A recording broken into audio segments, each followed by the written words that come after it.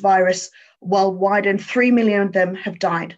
150,000 of them in this country alone, which gives us the highest death toll in Europe. In addition, in countries where the virus has been allowed to circulate more or less freely, like this country, tens of millions of people have been made unemployed, millions evicted, and huge numbers have had their pay cut. Almost everywhere, ethnic minorities and Black people have been much harder hit. Disabled people have been completely neglected and left to die in huge numbers. Women are being forced back into caring roles as the public sector retreats, and young people are facing a grim future. Tonight, we're going to discuss why it doesn't have to be this way, why people must be defended, and what we should do from here. We've got a great lineup of speakers for you. Because we're running a little bit behind, we're going to get straight into it. Our first speaker is Richard Burgon MP, who is a stalwart of the Zero COVID campaign. Richard has another commitment straight after this, so we'll hear briefly from him about how other countries have managed much better during the pandemic than we have, and what we still need to learn from them. Richard. Thanks very much, Bal, and thanks to the Zero COVID Coalition for the invitation to tonight's event. And big thanks to Diane, Mick, and all Dan's team, and Ben, and everyone involved with this are doing brilliant work with it, and it's very necessary. Now, I'm really sorry that, as Bella has mentioned, after I've spoken, I've got to leave, so I do have a diary clash, and I need to be at another event. But if any of the campaigns on the panel tonight want me to raise their issues in Parliament, to put down questions, then please just get in touch. You have my support. Now, we know that, as Bella has mentioned, our country has tragically had one of the highest death rates in the world, over 100,000 lives lost unnecessarily. We know this, but I think we should never stop saying it. We should never get tired of saying it, because we need to keep saying it if we're going to really learn the lessons from this crisis. If we are to reverse the policies and the deep inequalities that led to this social crisis, that's what we need to do. If we're to put an end to the privatisation of the National Health Service and social care, the cuts to our welfare state, the terrible working conditions that many face. And we know that the government's terrible handling of this pandemic has not just created a public health emergency, it's created a social emergency too. A social emergency worsened by the government's catastrophic handling of the crisis, which, as even the Office of Budget Responsibility says, led to one of the worst economic downturns of any major economy. Now, of course, for some, this pandemic actually hasn't been half bad at all. In fact, it's been a very good crisis for some. It's been good for those like Serco and the others that have been able to use the crisis to get their hands on contracts to boost their profits, contracts that should have gone to the NHS and local health teams. But whilst the super rich and the well-connected have been able to profit out of this crisis, the government has washed its hands of others who really do need support. This crisis hasn't only highlighted the deep inequalities in our society, it's exploited those deep inequalities in our society with deadly consequences. We know, don't we, that you are much more likely to die if you are Black, disabled, working in manual work, or living in overcrowded housing. COVID deaths have been over twice as high in the most deprived communities as in the better off. Workers on 0-hour contracts and working in other insecure jobs are much more likely to have died as those in other occupations. And a recent classified government report acknowledged all of this, but the government is not doing anywhere near enough about it. So this really must be a moment when we place inequality, grotesque inequality, at the heart of the national political debate. And it's up to us to be leading the charge collectively for a more equal society coming out of this crisis. Yet at the moment, these deep inequalities are actually being entrenched further. For example, just this month, millions relying on benefits like ESA for disabled and sick people got a pathetic, insulting, unacceptable 37 pence increase in their benefits. What an absolute insult to almost 2 million disabled people and to their families, especially after people on such benefits have already been refused the £20 additional payment that went to those on universal credit, which of course itself is not enough. With that 37 pence increase, the government is deliberately punishing disabled people at a time when 6 in 10 people who have died from COVID have been disabled people.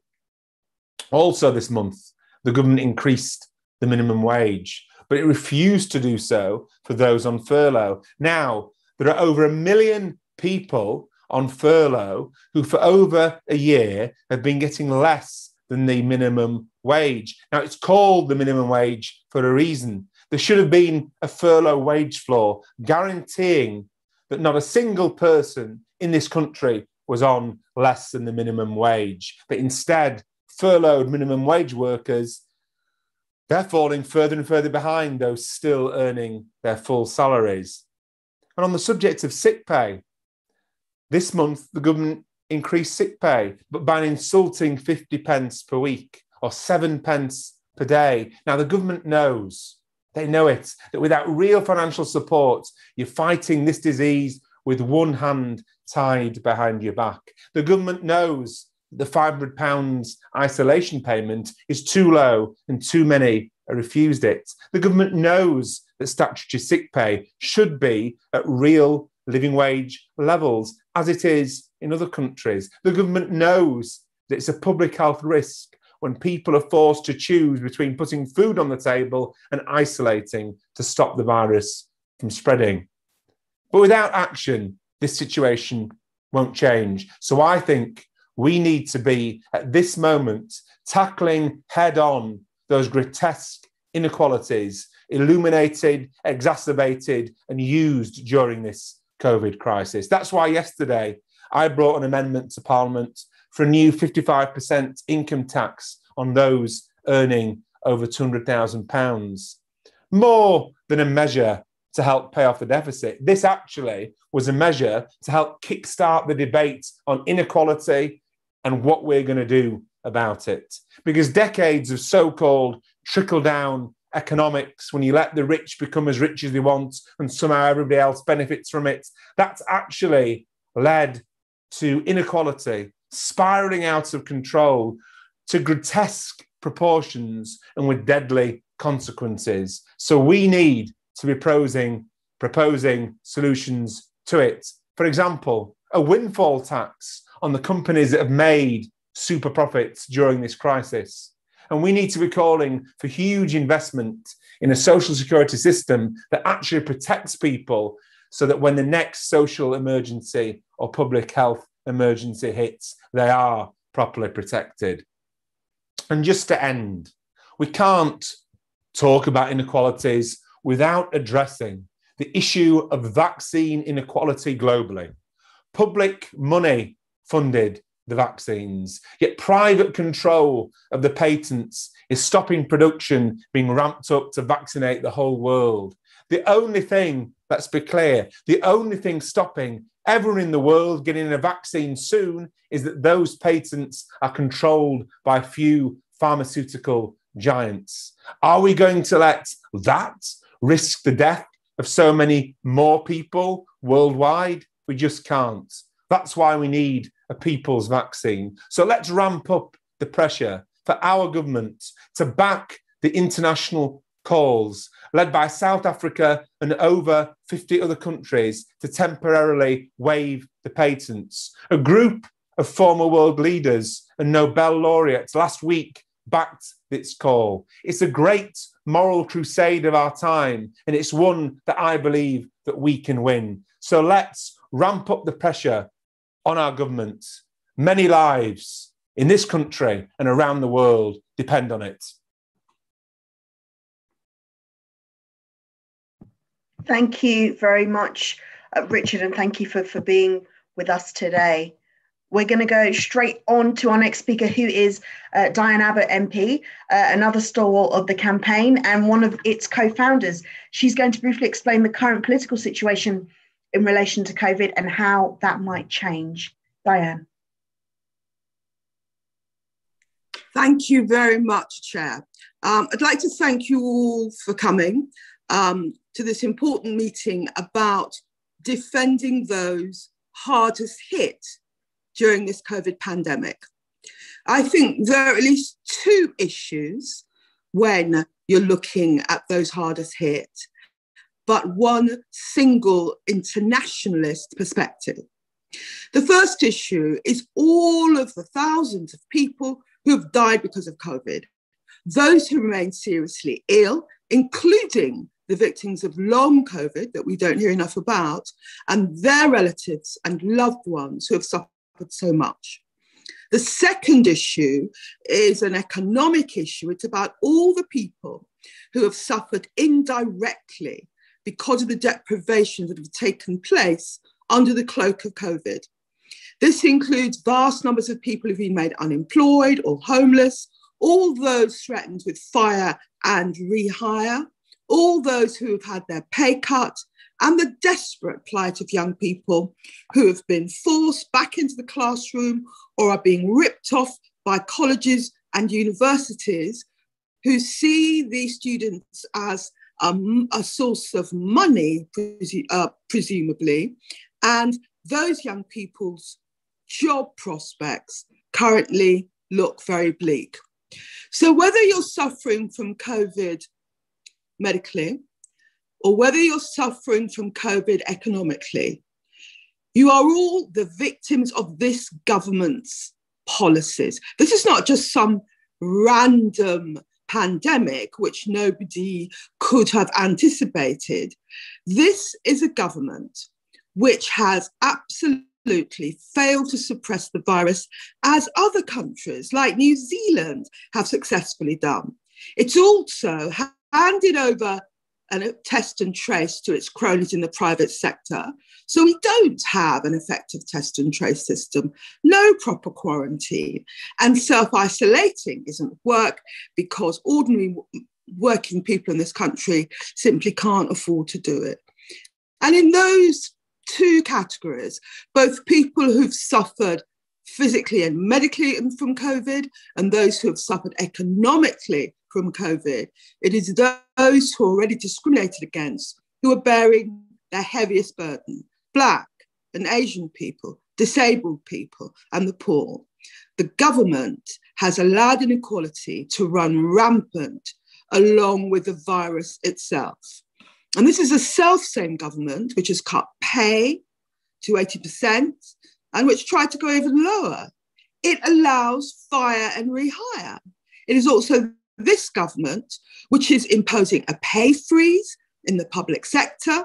And it is this government that is allowing huge numbers of people to be evicted, even in a pandemic. This is a government and its media allies that is pretending that vaccines are a magic bullet, but they're not. Vaccines are very important and extremely valuable. And I have been fortunate to have both my first and my second vaccination. And I would urge everyone to take a jab when they are offered it. But vaccines cannot protect everyone. No vaccine ever does. And many people can't take them for medical reasons. Children are not vaccinated. And tragically, we see children dying in this country. I said at the outset, there were two issues: the medical effects of COVID and the economic effects of COVID, but one internationalist perspective. This is a global pandemic, and that means that no one is safe until we are all safe. We have just passed the grim milestones of 140 million cases globally and 3 million dead. And cases are still rising in countries like the US and Chile, who have vaccinated large numbers of people, as large proportion of their populations as we have here. What that means is we cannot rely on vaccines alone. It also means that rich Western countries like the UK should not hoard vaccines. In fact, the British government should do the opposite, which is to insist on patent waivers for vaccines so they can produce so they can be produced generically and cheaply. It is an appalling situation if rich Western countries are allowed to put the profits of international drug companies ahead of the lives of ordinary people. There should be maximum international cooperation and maximum suppression of the virus here in the UK. The government should do what it has so far failed to do, which is learn from the success of others. We can learn from countries in other parts of the world who have successfully suppressed the violence, and we must learn that if the world as a whole is to be safe, we cannot hoard vaccines. So we really are all in this together. Thank you very much, Chair. Thank you very much, Diane. You're absolutely right. We are all in this together right across the world. Our next speaker is going to be Dr. Deepti Gurdasani, who is a senior lecturer at Queen Mary University in London.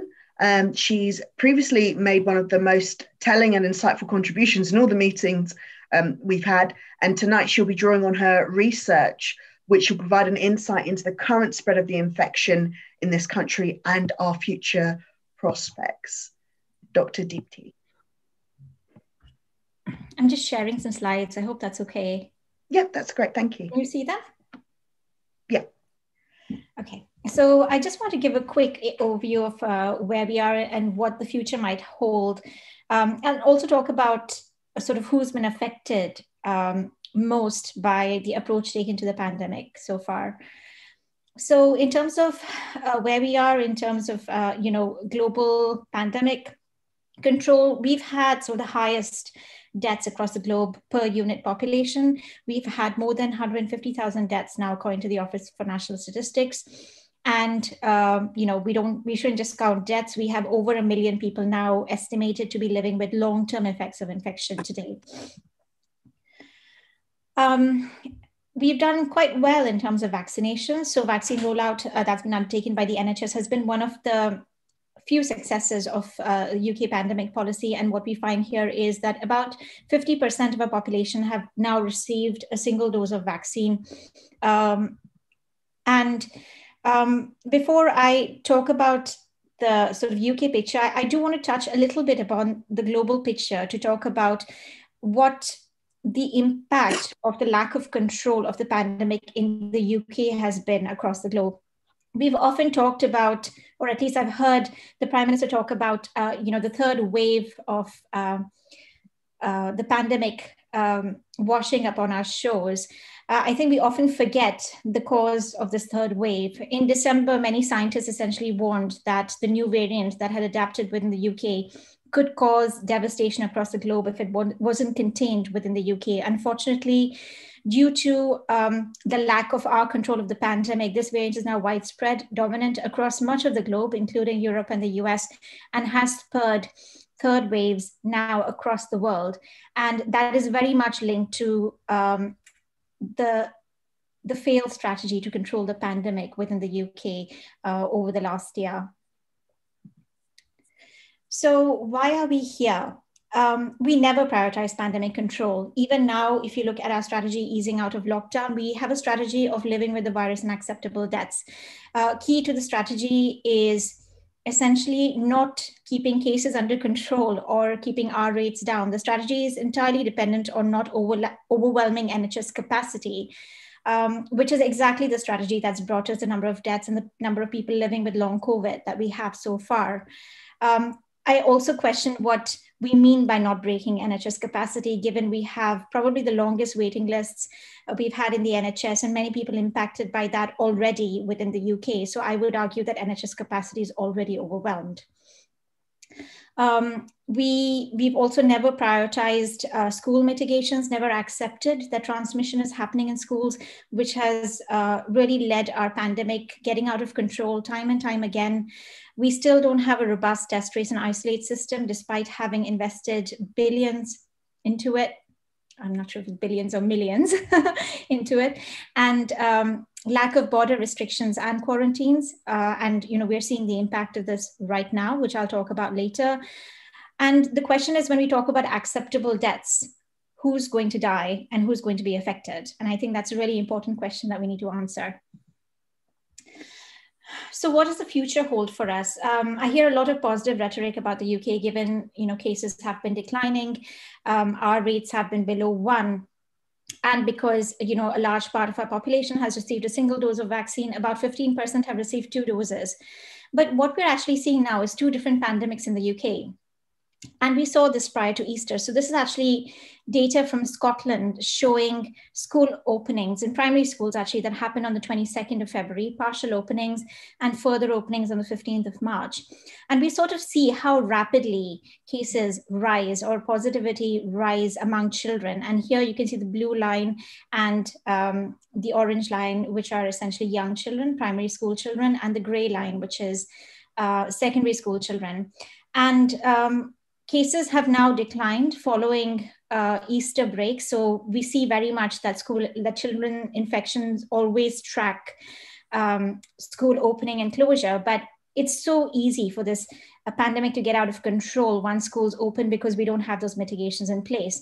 And this was only for 3 weeks before Easter break. So we have yet to see the impact on other age groups. But even then, at that point in time, we saw cases start to rise in Scotland before they started declining again. So we really need to keep an eye on this, and not just keep an eye on this, ideally preempt it, which is something that we've never managed to do. These rises were actually almost matched by declines among those vaccinated, which is why we didn't see that sort of exponential growth in cases, but also because schools were only open for 3 weeks before Easter holidays. This is not just what these data are telling us. Modeling data from SAGE have suggested that a 3rd wave is highly likely. We've heard from government experts themselves that it's almost inevitable. And we know that there's several different scenarios in modeling, but it's possible that ICU admissions could still exceed the 2nd wave if we are not cautious about reopening and we don't follow the data. So let's look at the data from England now. The data from England also shows something very similar. So when schools open on 8th of March, and they were only open for 2 weeks before Easter holidays. And even in that period, we found that school-age children had the highest positivity based on the Office for National Statistics data. And the prevalence in children exceeded all other age groups, even in that 2-week period. And following Easter holidays, there was a decline. But what's going to happen now that we fully open schools for a longer period of time? We should expect to see exactly this pattern, but what are we doing to prevent it? Nothing. And if you look at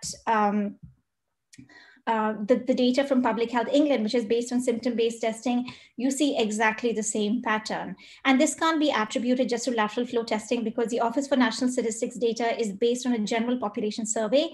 It's not dependent on testing. And here you can look at primary school children who also don't undergo lateral flow testing, and you see the same pattern in them. Rises when schools open and drops when schools close. And one thing that we never talk about, we talk about looking at the data and not the dates. This is a huge piece of the puzzle, a lot of data that came out a few weeks ago that told us that we are now in the middle of the pandemic after the pandemic, which is happening alongside, which is long COVID. And long COVID is essentially having symptoms for long periods of time. We don't understand what the impact of these symptoms are yet in terms of disease, but the early signs are quite worrying because all the studies on this so far show that often these long-term symptoms are associated with organ dysfunction in people, so scarring in heart, problems in lung tissue, damage to kidneys, as well as neurological problems like difficulty in concentration, memory. We don't know what underlies this, but this is a virus we're just learning about. And should we really be taking these risks with the health of people? What's important to remember is this isn't necessarily a short-term disease. So almost 500,000 people living in the UK at the end of March had symptoms for more than 6 months. And 2/3 of these had at least some impact on their day-to-day activities. The majority of people impacted are young, and with no underlying health condition. So that sort of really puts into question the approach of government, which has been, let's protect the vulnerable and the elderly through vaccination. And it's okay if we have a surge in infections and young people get infected because they don't get severely ill. I think we really have to question that narrative, because we are seeing a lot of long COVID in young, healthy adults. And this is data directly from within the UK. And very, very unfortunately, we also have many, many children now living in the UK with long COVID. So between 10 and 13% of children go on to develop long COVID, and 1 in 5 adults go on to develop long COVID. So it's time we start taking this seriously. Of course, many people will say we have vaccines now, but the problem is there's a lot of uncertainty about vaccines being the sole strategy to take us out of this. They're hugely important. And it's very, very important that as many people as possible get vaccinated as quickly as possible. But it does take time to roll out the vaccine. And in that duration of time, the pandemic can easily get out of control. We're already seeing those rises of infection in children, and we know how quickly they can spread to the rest of the community, particularly among people who haven't been vaccinated. And also, as was mentioned earlier, children are not eligible for vaccination yet.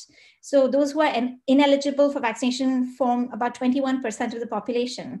And it's very unlikely that we can reach the herd immunity threshold and bring an end to the pandemic without actually vaccinating those people, even if there was 100% uptake in the rest of the population, which there's not going to be. There's also a lot of questions about the duration of immunity with vaccinations, which we don't know yet. And of course, with all the new variants arising and circulating now within the UK, there are real concerns about how certain we can be that vaccines can bring an end to this on their own.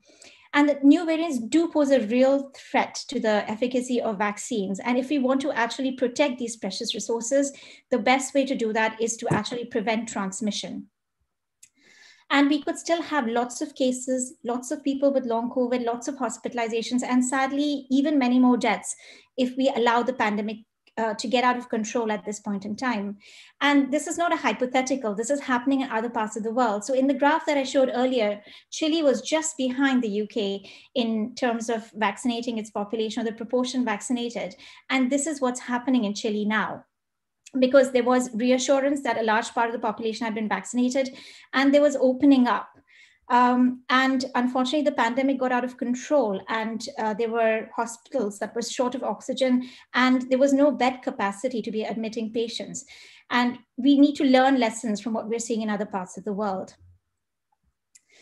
What's really worrying is we're seeing many new variants linked to waves of infection across the world. And this is also something we can't be complacent about. We saw this in South Africa in December, and now we're seeing this in different parts of South America, particularly in Brazil. And very recently, we found this pattern in India as well, where we've seen a very, very rapid exponential rise of infections that have increased more than tenfold in a span of about 4 weeks. And this rise in infections actually mirrors the rise in frequency of this new variant, which has now become dominant in many parts of India. And we need to be really concerned about this. What's really worrying is Maharashtra, which is one of the areas where this variant was first identified, has shown this variant becoming dominant quite rapidly over March and April. And worryingly, the B117 variant, which is the so-called Kent variant that's in the UK, was also present there at the time. I do want to stress that this data is based on really small numbers of sequences, because surveillance in India is not as robust as surveillance here. But it's worrying that alongside the so-called B117 variant, this variant has gained prominence, at least in this particular state in India. So it's something we need to keep an eye on. Unfortunately, because of the very lax strategy we had towards border restrictions and quarantines in the UK, all major variants of concern and many of the variants under investigation are now within the UK. So that includes, sadly, the South Africa variant, the Brazil or Manaus variant, and also now the Indian variant. And what we've seen with all these variants are that despite surge testing, unfortunately, they still continue to rise even within the community. Unfortunately, we don't have that data for the Indian variant. So much of this rise may be linked to travel. We don't know because there's no transparency about this data. So we don't know how many cases are within the community and how many are linked to travel. But we do know that both the South Africa and Manaus variant are increasing within the community despite surge testing, something the government told us was very unlikely to happen. And I want to talk a bit about who's been most affected in terms of health. Because, of course, when we talk about living with the virus, who are the people who will have to live with the virus and suffer its consequences? And I think, as was mentioned, the risk in South Asian populations and those of Black ethnicity has been about 2 to 4 times in terms of dying from COVID compared to people who are white. And there are differences in the first and second wave, but a lot of this change in risk is essentially down to things like deprivation, exposure, occupations, so being in key worker occupations, racism, stigma, discrimination, as well as living in multi-generation households, and to a small extent, possibly comorbidities as well. So a lot of these are sort of structural or institutional factors that are really influencing risk in these communities. And economic consequences have also been disproportionately borne by minority ethnic groups, so young Black people, and the employment gaps have very sadly widened among these groups. Women, we know, have predominantly adopted carer roles. Unfortunately, they've also been very poorly supported in those carer roles by government. So they've had very little support, and women are also, unfortunately, more likely to suffer from long COVID, which is a condition that's largely been ignored by government. Parents, particularly clinically vulnerable parents, but all parents have had to decide between health and education. Some have had to deregister children because they're not allowed to take their children to attend school remotely. They've had caring responsibilities without adequate support. We know that there's been very poor support for things like remote learning for a long period of time. And of course, they have to live with the day-to-day risk of infection to themselves, their families, and their children. Dr.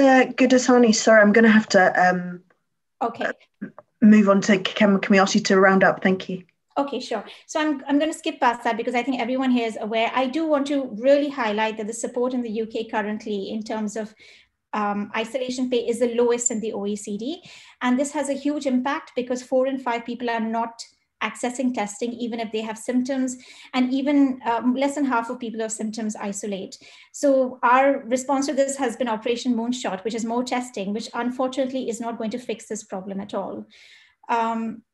So I think the people who are most likely to be affected in the future are going to be children, young adults, teachers, and key workers.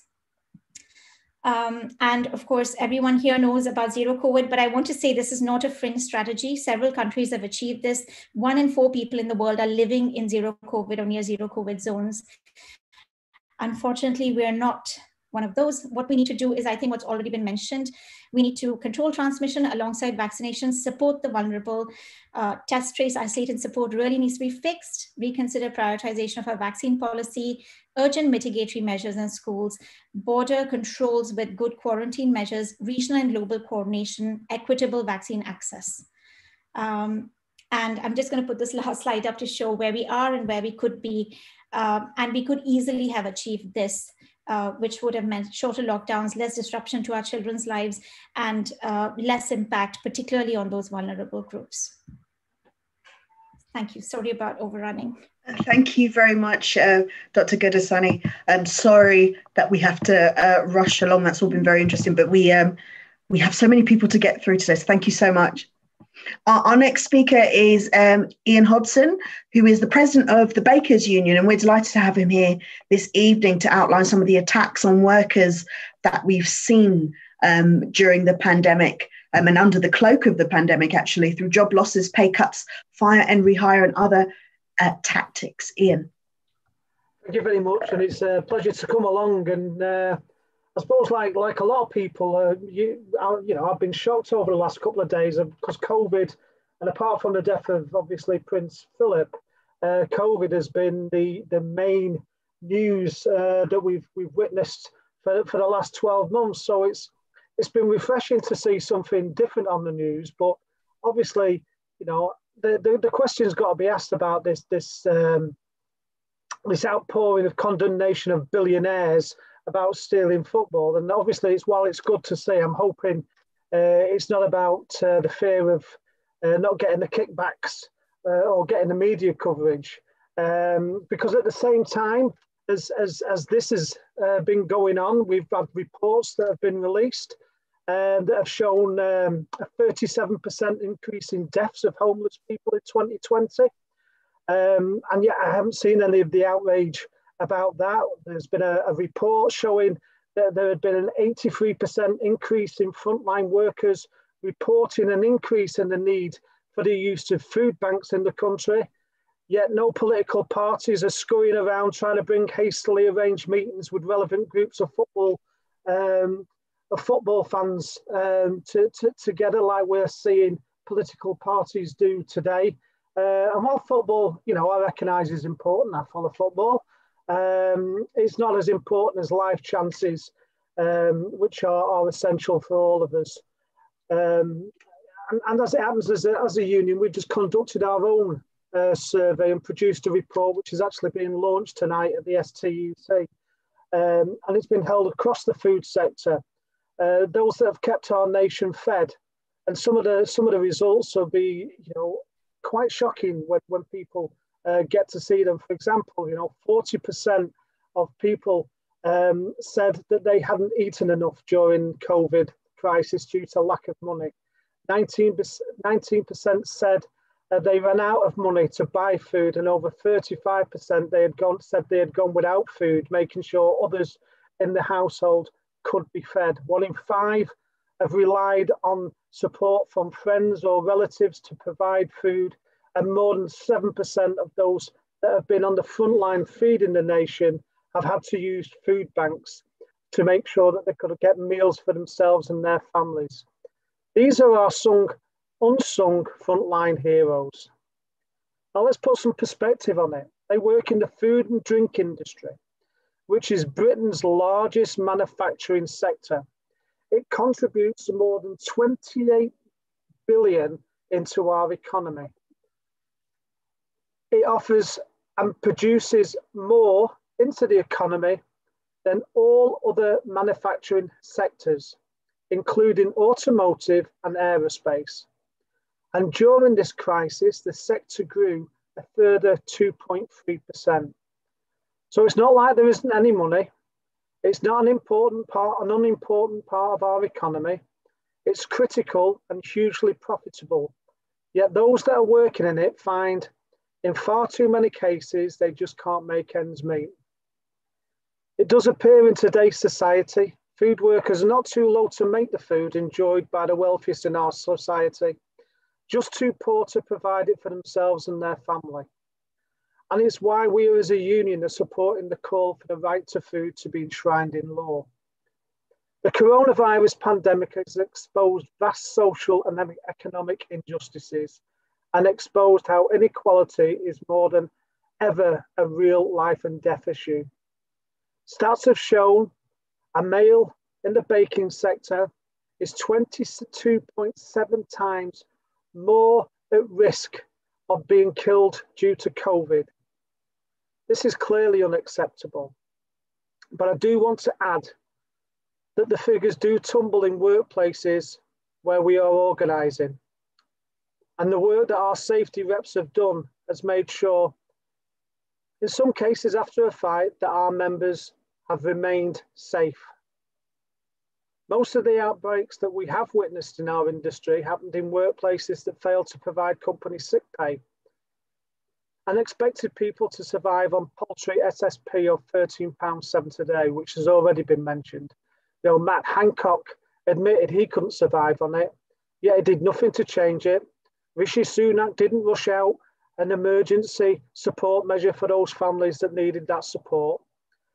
And that's why we are calling as a union for a levy to be put onto employers to fund all workers so they can receive at least 6 weeks full pay, and anyone on a 0 hours contract receives at least equal to an average of their normal working hours.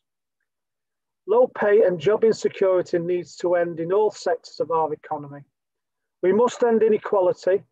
Nobody's pay should be related to their age. We wouldn't accept it for any other group, so why do we discriminate against young workers? At the outset of this crisis, it was clear how job insecurity had left people being vulnerable to bad bosses. When Tim Martin attempted not to pay his workers until the government furlough scheme kicked in, our members stood up, and with great support from people like Diane, Bella and Richard, who's been on this call, that decision was reversed. But unfortunately, where workers were not organised, were not in a union, they haven't had the same successes. And far too many workers on 0 hours contracts will literally found themselves abandoned. This cannot be right and shows why it's right to call for the abolition of 0 hours contracts. We need to end this low road economy that we've been driving down. We need to make sure when work enhances life and brings security, and we need to make work pay. No one should be earning less than £15. Nobody should have to endlessly fill in forms to explain their hardship. If an employer is struggling to meet the £15 wage, let them prove they don't have the means to pay their workers. And I know I will say this because obviously I often get asked, you know, if we force pay up, will that not mean prices will go up? I'll just say this in answer to those questions.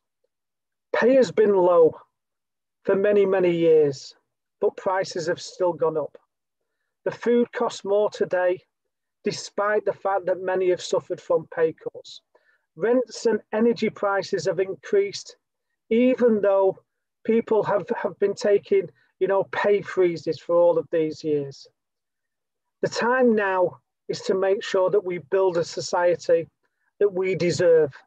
The time now is not to take a step backwards, it's to take a step forwards, to make sure that if we want a better society, then accepting the better tomorrow line must be replaced with I'm prepared to storm wherever, including heaven, if that's what it takes to bring a decent society for us all.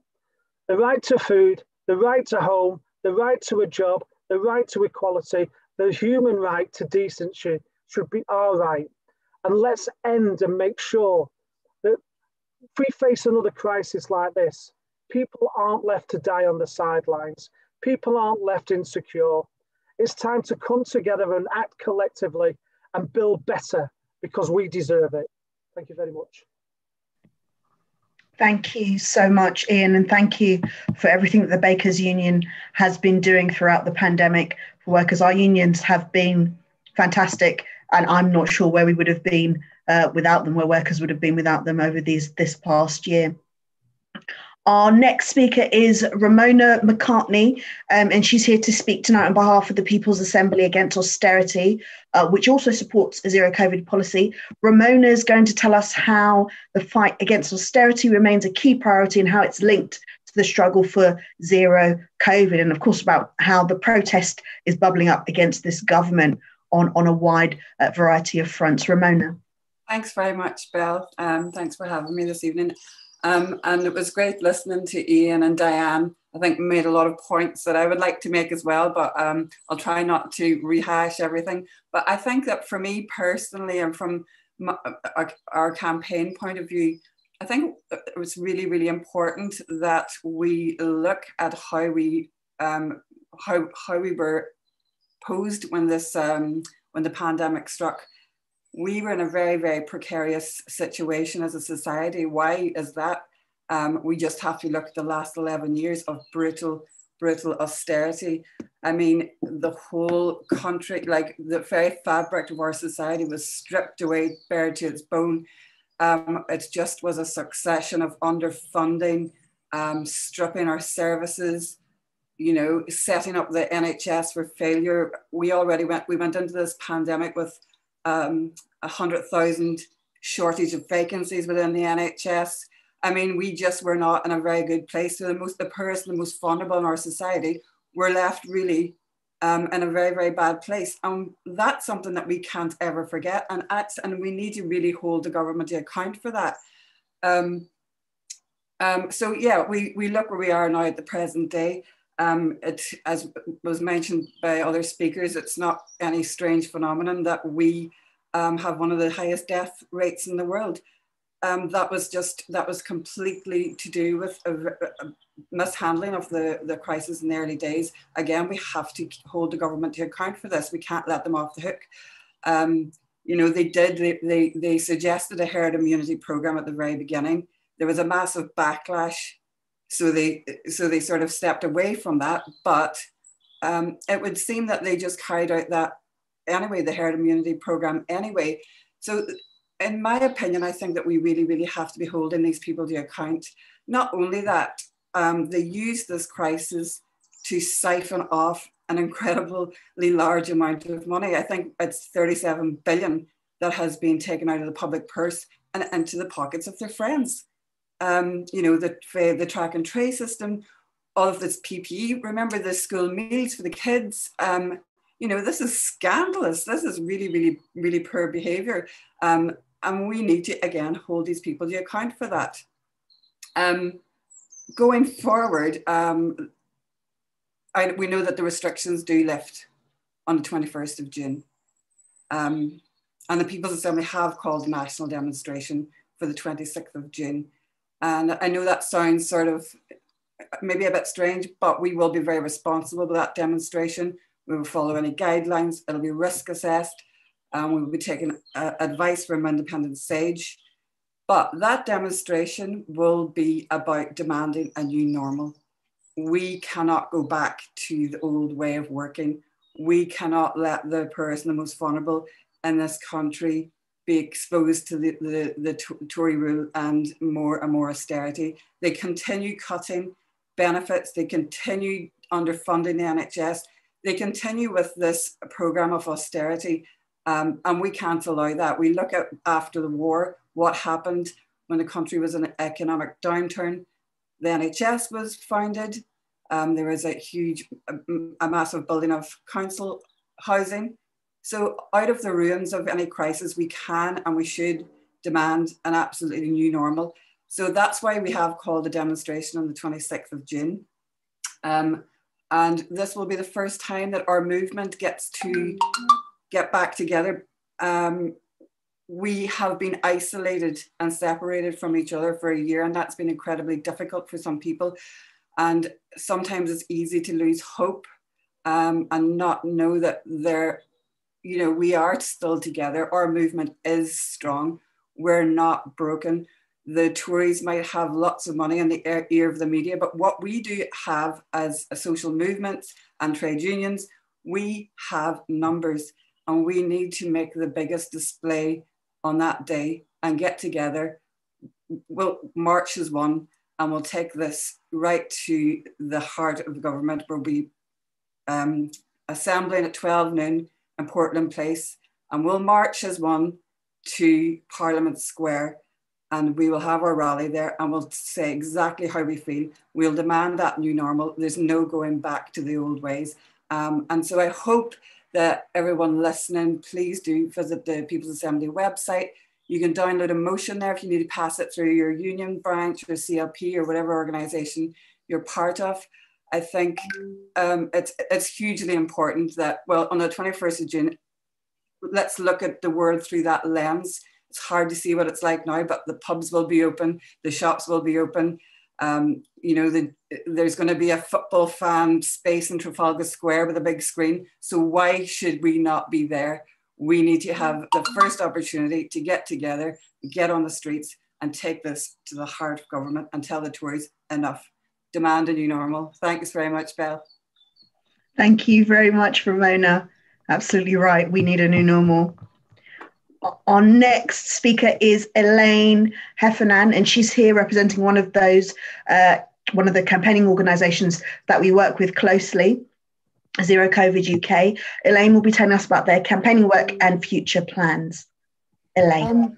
Actually, I was thinking earlier today about I just think it's just a year since Boris made his speech about lifestyle choices and his being overweight, being what put him into the hands of NHS workers who did have the good grace, despite everything he's done to the NHS, to save his life, to make sure he returned to robust, good health. And I wanted to kind of just say, before talking about the different campaigning things, or weave it into what I'm going to say, really, that this huge contract that they have tried to push from the very beginning, this business of individual choices and individual health being what affects what happens during COVID. You know, whether we're talking about who's most likely to get the virus, who's most likely to die, who's most likely to be scared of the vaccine, and who's most likely to have no choice but to break the quarantine rules. All of these things are presented to us as individual choices, are actually a result, of course, of an underlying condition, and that underlying condition is the social and economic relationships in which we live that create various sorts of oppression. And I think at every point in this crisis, there's been a choice between the individual greed of Boris and his cronies and the collective need of society and the world. And I think at every point they've chosen, obviously they've chosen themselves and their class, but in doing so, they've widened every existing inequality. And for all his performance about lifestyle choices, as if his choices about weight and lifestyle sprang from the same source as, I don't know, as the young mums that I work with. I'm a psychotherapist in teenage perimental health at the moment, perinatal mental health. And most of the young mums that I worked with at the beginning had no food in their homes at all. They had no choice but to go out and get money where they could. They have no choice in terms of what they eat. They eat the most unhealthy food because that is what is the cheapest. Or the lowest paid workers in Newham, where I was living until very recently, you know, who were forced to keep you. I'd watch them out of my window. I'd go for my little daily walk before I got sick, and I would watch people getting on buses, going to work. I'd have to go to the supermarket and I would see my neighbours there working, and sometimes working when sick because there was no sick pay. I worked in a children's centre to deliver my service, where almost everybody last Christmas, almost everybody got COVID, apart from me, because I'd already had it, I think. But people were going into work knowing they were ill, and they had no option but to do it because they had run out of sick days or because they were afraid they would be bullied. There is not a lifestyle choice when catching COVID is less bad than not turning up to your shift, when you can't get an online shop delivered because you don't have a bank card, even if you could get a slot. We know this, people have kind of said this, really, but you know, this is, we have to keep trying to push back at the myth of the underlying health conditions and the individuality of this. And for us in Zero COVID, obviously for all of us, it's really essential that we win the battle to drag track and trace out of the hands of Serco and the other crony capitalists and into the hands of the not-for-profit public sector. Zero COVID Coalition is currently mobilising to support the We Own It Day of Action. And I can see there's a speaker, there's an action next Tuesday, which is really important, about getting Serco to not renew getting the government not to renew the Serco contract in terms of track and trace. It might be quite short notice to set something up or to fix something up, but I think it's not difficult to get too involved, you know, to do some small actions next week, because it's absolutely critical we put the maximum pressure on Hancock and the government through our local authorities, really, to take that contract from Serco, not to renew it, and to start giving that money to the public sector. The billions that they've spent on themselves could be used, and it has to go to the public sector, because not only are they the private sector incredibly inefficient and obviously self-serving, but also there are other things that will never be done as long as they're in charge, that can only come from our local authorities, really. You know, the push to get a safe, free accommodation that happened in Newham, and support for those who can't work. We can't just have test and trace. We have to have, you know, test, track and trace with isolation that's supported in enough space to be separate to your family, and with enough income to be able to survive and to manage. Anything else is going to continue to contribute towards a possible third wave, and to what people have said earlier about individuals who end up with long COVID. It's a matter of social justice that we have, that we win that battle. So we're asking people to take action next Tuesday. I don't think I need to tell you that there is no such thing as an individual health condition. The comorbidities that were mentioned earlier, you know, those comorbidities for COVID are the health conditions most connected in many ways to class and position in society, but there is literally no individual health condition. Even something as simple or as seems so different as your chances of getting ovarian cancer is doubled for women with post-traumatic stress. And of course, post-traumatic stress is highly related to the social factors, including racism and sexual assault. And I think one of the things that we want to get across all the time is that idea that this is about society and it's about structures and support that will protect the whole of society. I'm the disability officer on the Zero COVID UK steering committee, and I always stress that the excess deaths of disabled people, tens of thousands. I've lost 7 friends personally. All of those unnecessary deaths are not acceptable, are not inevitable. They're not a result of people's bodies. They're a result of the interrelationship of class, oppression, and health. You guys all know that, so I'll stop repeating points that others have made. But I want to say we have an almighty battle on our hands to turn around what's happening and force the protection of our people. And we have an almighty battle to kind of really begin to mobilize ourselves to do it, I think, to turn back what's happening, because I look at the young women I work with, and if I thought it was bad last year, it is so much worse now and getting worse all of the time, because the cuts that are going to hit the public sector are enormous, really. So we're kind of thinking about how do we organize now in an atmosphere where the new herd immunity really is the idea that vaccination will sort it all out and don't worry, the old and the sick, we'll vaccinate them and it's fine and they're sick anyway. So, tough really. They are getting back to that. I've heard it said recently, I think even by someone in the Zoe study, that we're nearing herd immunity. That will still make people sick. That will still make people get long COVID. That will still make the people who, whose health has already been affected by the lives that we all lead in this society, more likely to die. So we can't allow it. So we're thinking these things. We have to think about the vaccine and ensuring that people who are not vaccinated do not lose their rights at work and so on. It doesn't mean that we should let people be sacked, no matter how crazy that marginalized right-wing, sorry, that was very bad language, no matter how the marginalized group of right-wing people push conspiracy theories. They're a tiny, tiny minority. There's a lot of other people who are hesitant. We can't allow companies to sack people who are not vaccinated. We want to win the debate in society that we need to have a serious strategy to engage with people, to talk to people properly about the risks, about vaccines and so on. We want to make sure that we're supporting the campaigns about migrant equality and health, because of course the vaccine must be available to absolutely everybody without any checks of papers and immigration status. It must be the vaccine for all, but it must also be, we work closely with Hazard's campaign and have them on our steering committee. Every workplace really has to become safe and secure. We cannot rely on our bosses saying, well, you're all vaccinated, we're not letting anyone in who isn't vaccinated. We must get safe and secure workplaces and continue COVID safety at work, and furlough must continue for everyone who's not safe to return to work. So we're continuing to push unions to develop zero COVID policies. And in another role, I'm on the NEC still of the UCU union, and I'm really pleased to see Jenny speaking here in our union taking that up. I'll finish with a couple of things. The international aspect, as Diane and others said, the collective well-being requires not only the social justice of vaccine for the whole world, it's absolutely crucial, because our own programme of vaccine will be completely undermined if we don't ensure that the whole world gets the vaccinations because of the new variants that will arise.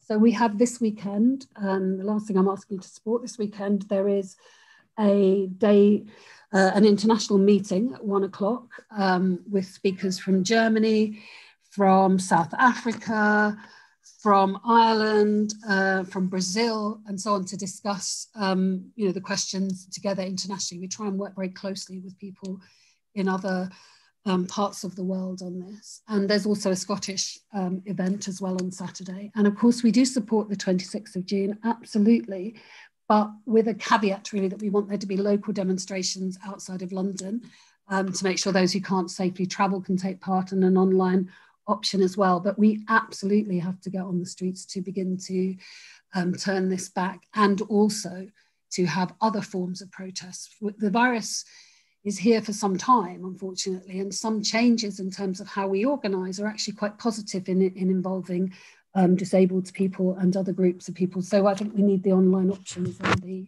local process as well. That's as much solidarity to everybody.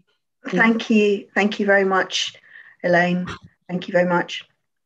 We're going to go straight on to our next speaker, Mac Kremeninski, who is a rep at PCS Union, DVLA, and a young members organiser. Those who attended our last meeting will remember we heard from one of Mac's colleagues about the ongoing dispute over safety issues and COVID risks at the DVLA, and we're going to hear about the ongoing campaign now. Mac.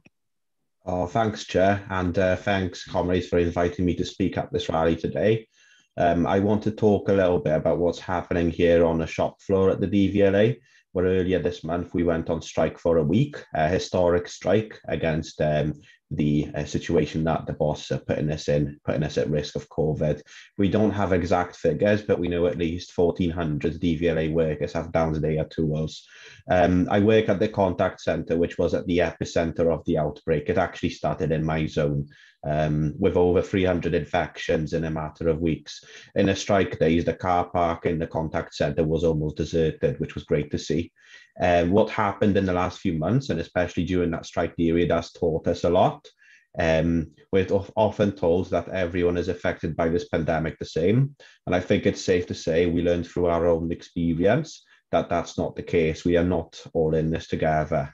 When every other government department was working from home to avoid this deadly virus, our members were forced to attend work, sat a metre apart, back to back. And when we queried this, we were told that working from home isn't possible due to data protection and IT issues. But that wasn't a problem. That didn't stop the bosses working from home. They've been doing that since March 2020. This shows the shocking divide between classes that has been exacerbated by COVID. It was also not an issue for other government departments, DVSA, HMRC, and so on. They are all working from home. So when our members are the odd ones out, sitting on a ticking time bomb with a deadly virus going around, we're given excuses. But we said there is no excuse, and we went on strike. I listened to a lot of members come to me with their issues. I've had members with vulnerabilities who were depressed, anxious, and scared because they faced the prospect of returning to work just before the outbreak. They were scared that something would happen to them. I've had members who live with people who are shielding. They were attending work every day only until very recently. Every day they were worried about putting their loved ones at risk. I've spoken to members who are completely broken by this entire situation. The morale is at an all-time low, and this is happening in a government department. Many DVLA workers can think of situations when either them or their colleagues were treated with contempt. We were treated not like human beings, we were treated like numbers, and like numbers we felt. But through this strike, we are saying we are more than numbers, we are workers, and we demand to be safe at work, we demand to be treated with respect. They are saying that this strike will affect motorists as the country opens up again. Basically, they're trying to put the blame on us. But let me tell you, if working from home was implemented on a scale that it should be last year, like every other department does, not only this wouldn't be happening, but we would be a lot more efficient than we are now. But so don't they dare try to put this blame on us. Some people say that the second wave is over and therefore there is no need to strike. We heard similar arguments in August, just after the first wave has ended. The Tories demanded a return to the office, starting with the civil servants, and look where that has gotten us. Now we have even more infectious strains of the virus, like the Brazilian or Indian variant, which is also a lot more dangerous towards young people, like Dr. Gurdasani said earlier. In countries like Chile, France, or Poland, where I'm from originally, we are seeing stories of record infections and the third wave. The reports say that there are a lot more young people in the ICUs than there were in previous waves. So to say that this is not a very real possibility in this country, as well as ignoring what happened in the last year, we cannot afford to keep sleepwalking into disaster. Even the most optimistic scenarios suggest that the vaccination won't be fully complete until July. And with the way this government has handled the pandemic, I learned what to take with a grain of salt. This is why it's important for us to take action, for us all to take action. The pandemic is far from over. We demand no return to work until it's completely safe. And we've had so many messages of solidarity from so many workplaces and all parts of the labour movement. We can really tell that what we've done resonates with all workers. Anything less than what we demand, then no return to work until it's safe, means that we are sitting on a ticking time bomb. We have tried to speak to the bosses again and again and raise these issues with them, but they have responded with the same generic answers. They're excluding us from risk assessment and they're withholding the Deloitte report from us. What have they got to hide? We have tried to talk to them in their language and they did not want to hear any of it. The contempt of our members stems from the contempt that this Tory government has to public sector workers and all workers, actually, as a matter of fact. It's not just us in the DVLA, it's the nurses who are applauded as heroes. They're receiving a pay rise of 1%. The rest of the public sector is facing a pay freeze. The private sector is also in a complete shambles. We kept this country running through the pandemic, and this is how they repay us. So let's talk to them in the language they will understand: a mass coordinated strike action and direct action. And I'd just like to add that not all this work that we're doing is only done because of the kind permission of the DVLA workers. All the licenses that are being processed, all the vehicles that are being registered, all the calls taken, none of these happen without us, without the working class. And once we realize this power, which we have, nothing will stop us. On our own, we cannot make any change, but together we can change things for the better. And in the DVLA, we have realized this through being in a union. But everybody has a part to play, though. And it is our duty as socialists and trade unionists to stand together in this fight. So we thank Richard Burgon, Diane, everyone who's organised this meeting, and everyone else on the left who continues to stand with us during this fight. Only in this way, by consistently building this trade union and labour movement to fight for a genuine voice for the working class, can we stop this ongoing COVID disaster imposed by this Tory government that is faced by the working class. And once again, thanks everyone for inviting me. I would just like to say in the coming weeks, we are going to be organising another strike if they refuse to listen to us. So please keep an eye out. I will post a link to our social media. So please support us on there, donate to our strike fund, attend our public rallies and support us on social media, because a victory here at the DVLA will be an example to all workers in the UK. So that's all I've got to say. Thank you. Thank you very much, Mac. And the PCS DVLA have our full solidarity here. Our next speaker is going to be Andy Green from Disabled People Against the Cuts. Disabled people have been treated abominably throughout this pandemic. And one study has even suggested that 60% of all of the people who have died from the virus in this country were disabled. We're going to hear from Andy about that and the ongoing issues facing disabled people and what more can be done about this situation. Andy. Thank you, Bob. Can I just start by congratulating football fans who tonight delayed the start of the Premier League game at Chelsea, and it now looks like Chelsea are preparing papers to pull out of the European Super League. And I think once again shows that direct action gets the goods, and I'd like to kind of acknowledge the fantastic work of football fans right across the country in rejecting that. I think, you highlighted yourself there about the staggering statistic around death rates that's gone on since day one of COVID. And I think it's important, I think, to reinforce what Elaine said earlier, and to kind of really focus our language around how we speak about what has happened over the last 14, 15 months. These weren't mistakes or failures. A lot of the things that unfolded were decisions, and we know the people who made those decisions, and they have names and they have job roles. So I think we should acknowledge that, because it's important not to talk about these things in the abstract and to root them in the very real decisions that very real people made based on their perceived relative value and worth. And that is what has underpinned the whole approach around COVID, particularly with how it played out in terms of disabled people's lives. And I think there are probably two real things that, as we look back on the last year, 14 months, that are quite striking. And I think the first issue really is of how easy it all was.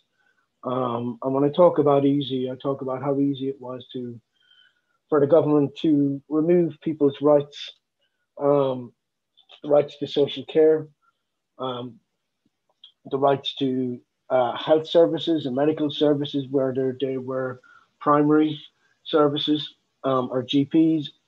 When it came to SENs and schools and how they abdicated their responsibilities, when it came to the blanket approach to do not resuscitate orders, which were issued right across the country without consultation often, and very often without even the knowledge of those whose lives were being signed away. I think it's important to kind of, reiterate and underline that 60% statistic. And I think we should also acknowledge that a lot of the data being used for government reports and monitoring is actually quite old data. And I think in the shake-up post this period, we will find that that number will go significantly higher, as has happened in places like China and Italy on first review way back when.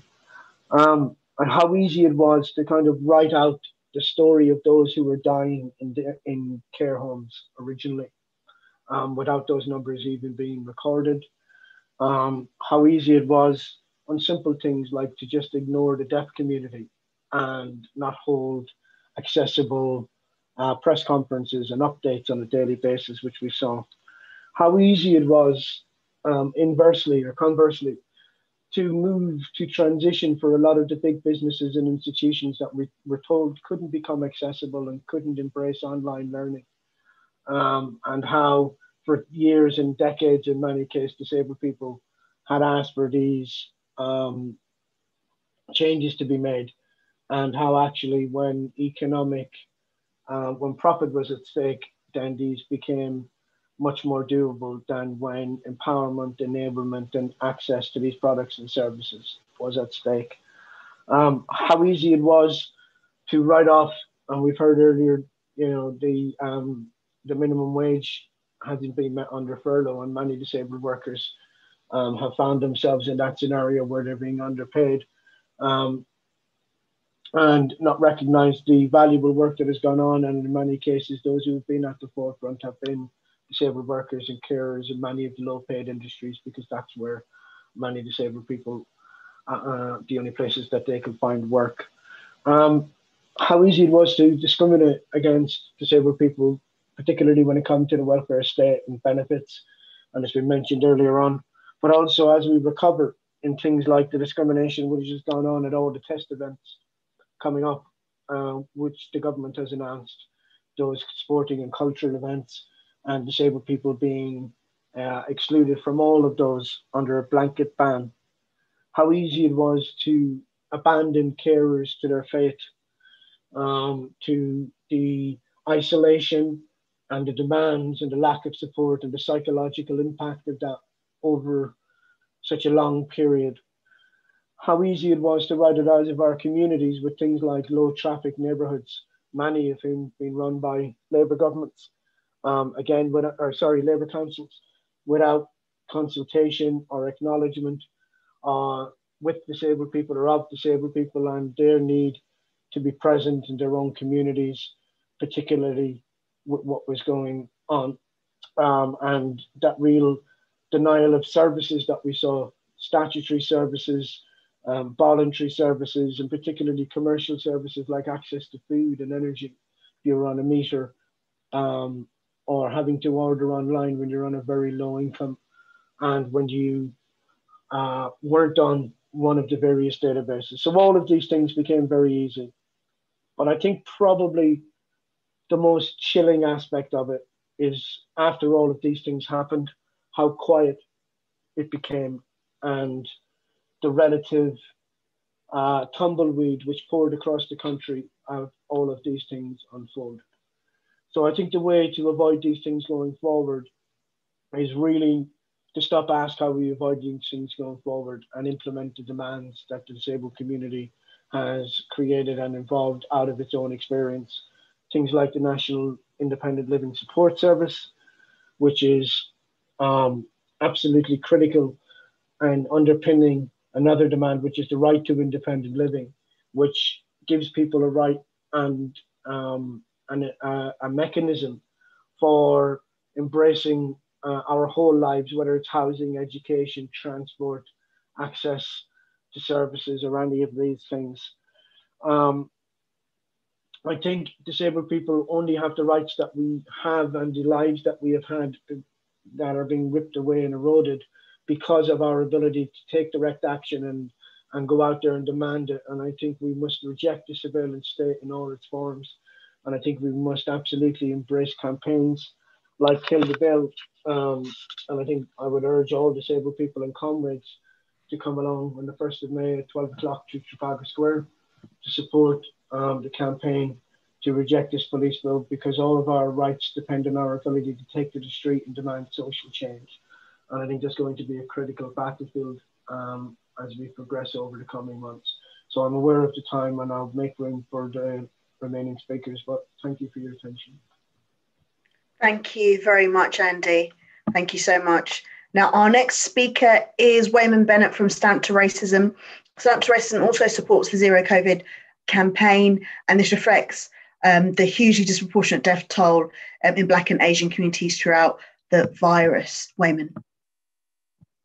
I want to start off by thanking Diane Abbott and Belle Ribeiro and all the people who've organised Zero COVID, because one of the things that we have to say, you know, one of the reasons why Stamp to Racism supports Zero COVID is the deliberate act of denial of what's happened to different Black communities and the continuation of the government's insistence that there hasn't been a disproportionate impact.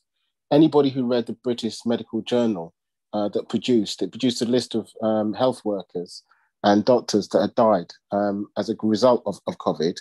And when you read through the names and they put the pictures up, you see Pomamane, you see Yusuf Patel, you see Alpha Sadhu, and you look after, you see black faces, one after the other, that lost their lives as a consequence of the impact of COVID. And I think that there was a slogan that we said was remember the dead and fight for the living.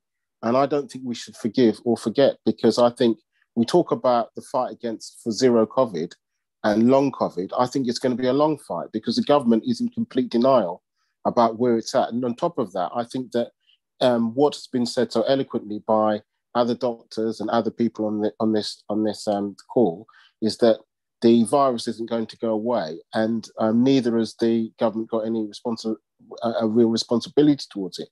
Stamp to Racism's call for an inquiry, a public inquiry into disproportionate deaths. It might be strange for us to be calling for a public inquiry, considering that the last inquiry that the government produced, the Credit inquiry, I think is deliberately aimed at camouflage, whitewashing exactly what the disproportionate deaths are. They're saying there's no such thing as institutional racism. There's no explanation for the disproportionate deaths.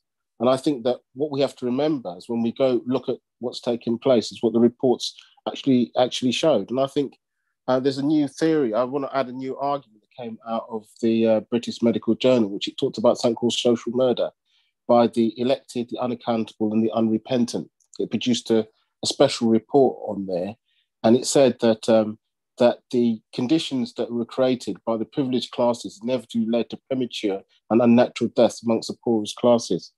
And I think that one of the things we have to be clear is about how racism and class discrimination became a deadly compound. One of the things that's interesting is the British Medical Journal in Jamaica produced a report around the first wave that said 474 people had died, and pointed out that more Jamaican people with Jamaican extra had died in Britain than they had died in Jamaica. Wasn't a question of ethnicity. It was a question of deliberate policies in terms of denying people both PPE. And if we remember originally, at the beginning of the crisis, people like Dominic Cummings, who was a central part of government, had to develop the theory of herd immunity. In other words, the way they entered into the crisis kind of explains why it is so disproportionate and why you do have to have a global fight about it. Report after report has shown that the people who are from Bangladeshi, Pakistani, Chinese, Indian, and other Asian, Caribbean are 10 to 50 times more likely to die compared to British white people. This isn't a thing where, as the recent CRED report tries to play people against each other. It's important that we find a way of fighting back against it. And I think that we are involved in a long fight, because this denial of the government, I think, is because of the profiteering that they've been involved in. The profiteering has taken the form of, even Hancock has been allegedly involved in terms of investment in his own sister's firm. So what we're calling for is a united fight to join with Zero COVID. Zero COVID is possible, providing actually people are put before profit. We are calling for people to join the demonstrations, to oppose the bill that's trying to stop us from silence us. We are for going on the demonstration the 26th of June to make sure that we can be heard as safely as possible. And I think, my final thing is to say this. I found myself in intensive care, suffering from COVID, watching people around me die, one after the other. Young mothers, young educators, bus drivers, people in the health service dying in front of me, both black and white, but disproportionately black. And it's unforgivable. They were saved by the NHS, a service that's been run down. But I do say this: I owe my life to the NHS. But I also watched those other people die, disproportionately black, and they have no voice. And they have no words for when their children came to them to say goodbye, those that were fortunate enough to be able to do that. So when we're involved in this campaign, I don't believe it's a short campaign, and I don't believe the first, the second, the third wave is gone. But Stand Up to Racism is committed to this campaign, because anybody's been in that situation. That's one thing. You're lucky to survive it. But I believe that the people that people should be held responsible for the disaster that befell people, the lack of preparation, the demands that be made disproportionate on the health service to sacrifice their very lives to do that. And I don't forgive that. And I don't forget that. And I think if we have a united fight, forget about all the divisions that take place amongst us. If we have a united fight, we can give voice to those people that have lost their lives and make sure the disproportionate deaths that the government's held responsible for that. So I want to thank people for their contributions here. And I think solidarity and unity are two watch weapons that can lead to a way of being able to fight. And I'll stop there. Thank you very much, Wayman. Thank you. Now, we're delighted to welcome our next speaker, who is Kevin Courtney. Kevin is the Joint General Secretary of the NEU Teachers Union. We all know that teachers have been at the forefront of attempts to oppose the government's reckless reopening measures. And we're going to hear from Kevin about how the pandemic has exposed and made poverty worse for children in our schools. Thank you very much, Belle. And I'm very pleased to be here with such a distinguished panel of speakers. As you said, Belle, I'm from the National Education Union, Joint General Secretary with the biggest education union in Europe, the fourth biggest union in this country. And I think we've been right in the way we've spoken about COVID to this government. Last March, we called for schools to close before they were closing them. But we also said to our members who were called clinically extremely vulnerable, essentially disabled members, we said, go home, work from home. And we think we've kept people alive by doing that. But we also said to younger members at less risk, we said, we do want you to be in school, working on rotas during that lockdown, because we do need the NHS workers to be able to go to work so the rest of us can be safe. We do need the delivery drivers to be able to deliver groceries so that people can stay at home. So we did call on our members to do that.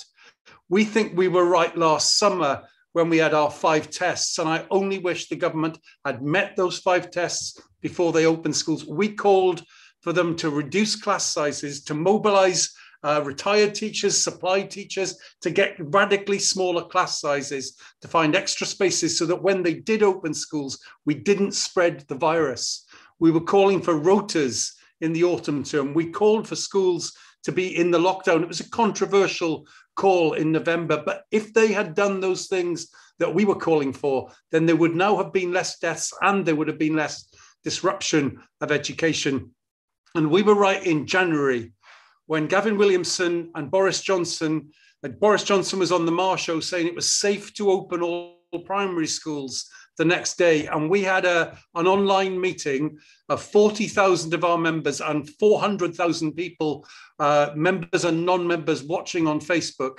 And then many of our members put in Section 44 letters, and the government changed its mind and kept, open primary schools for one day, but then closed them, went back to key worker and vulnerable only. And that has been really important in getting us to where we are now with the spread of vaccination, that cases are lower. So you can see that there could be a way out of this as long as the government doesn't mess it up again. And so Dr. Gurdasani's points are so well made. We need those mitigations in schools.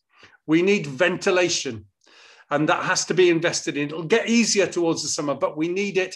We need ventilation. We're pleased the government accepted what we were saying, that they should maintain mask wearing. We need to make sure that there aren't in-person staff meetings or in-person parents' meetings that can spread the virus. It might be, we keep monitoring the data, it might be that we need to go further and we need rota operation in secondary schools. Nobody wants that. We want to be able to get through it without doing that. But it's important to keep on the question of the safety, because our government has not dealt with that. And the union movement has been speaking the truth to power. And like Ian said, where we've had well-organised workplaces, there have been less deaths because of trades union involvement. But you said, Belle, I wanted to say something about childhood poverty. Our members, teachers, support staff in the NEU, have seen inside children's homes through the Zoom calls, through the Teams calls, a bit literally and a bit figuratively. We've seen inside children's lives. So our members saw, when they were trying to get online learning set up last March, that many children did not have laptops, did not have broadband. I think some people think that's a luxury to have a laptop and broadband. But if you want to be involved in education, if you want to be part of the world, you really need that now. And we certainly couldn't get online education set up without it. And the government failed for so long to deliver those laptops and that broadband. Children only having a connection on their mobile phone connection, that data connection, which is nothing like good enough. But then when we got some broadband set up and some laptops set up, our members looking into children's homes and seeing the children that are sharing a bedroom with 3 or 4 or 5 other siblings, some of them where they've got no space to work at home, where their bedroom is the living room, where you see that in some cases, teachers talking about seeing damp on the walls in the children's bedrooms. So you see, our members have seen that poverty. It's not that COVID started all of that. It's been there and it's been growing since at least 2010 and the austerity program. But now we've seen it and we can't unsee it. And somebody needs to act on childhood poverty. We will never have an education system that gets every child to the best of their ability if children are living in such degrees of poverty and with such degrees of inequality. So now that we've seen that, we cannot unsee it. And we demand that politicians act on childhood poverty. There needs to be a commitment to eliminate childhood poverty. I mean, at the very minimum, every child whose family is on universal credit should have free school meals. And those free school meals should happen during the holidays as well as during term time. Because our members tell us that when children come back from holidays, they come back hungry. They are frightened sometimes before the holidays start. A member told us that she was ringing around during the first period of lockdown to talk to children about a reading program that they were doing at her school. She talked to one of the children she was contacting, her sister, and her sister was scared about the long weekend coming up. It was just before one of the bank holidays, the long weekend coming up, because this sibling, this older sister who was looking after the child, knew there wasn't food in the house. I tell you, we cannot allow that to be the way we organise this country. We can't get the best for these children in educational terms, but it's wrong in every fibre of your being tells you that level of poverty, which has been exposed by COVID, which will get worse if they mismanage the economy, that should not be impacting on our children's lives in these ways. So that's what I've joined this call to say. But I want to say, because I've heard other people say it, and I think it's really worth repeating, there is no solution to COVID that is in one country.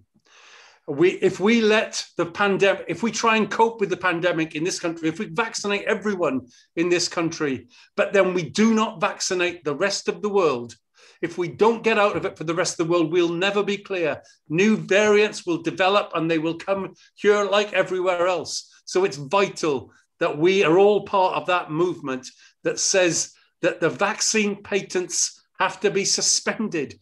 There should be no profiteering from these vaccines that have been developed essentially through public money. There should be no profiteering, whoever developed them, and we should be supporting the South Africans. We should be supporting Gordon Brown. We should be supporting other world leaders who are saying, stop those vaccine patents now, make it free for everyone, or as cheap as possible for everyone. Government's making it free for their population. None of us will be free of this pandemic until all of us are free of this pandemic. Thank you for the invitation to the meeting.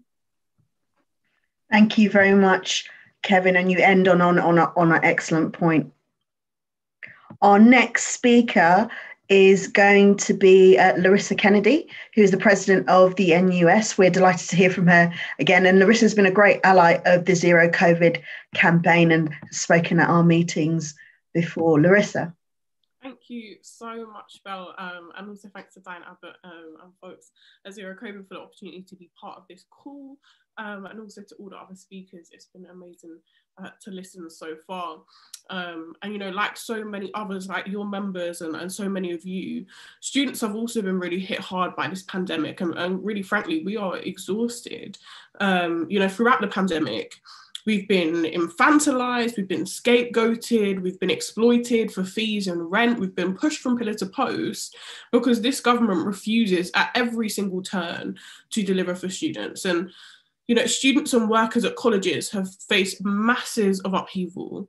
And, you know, working class students, disabled students, Black and brown students have disproportionately experienced digital poverty, very similar to what Kevin was saying there. And, you know, we've seen that access to education has become a postcode lottery.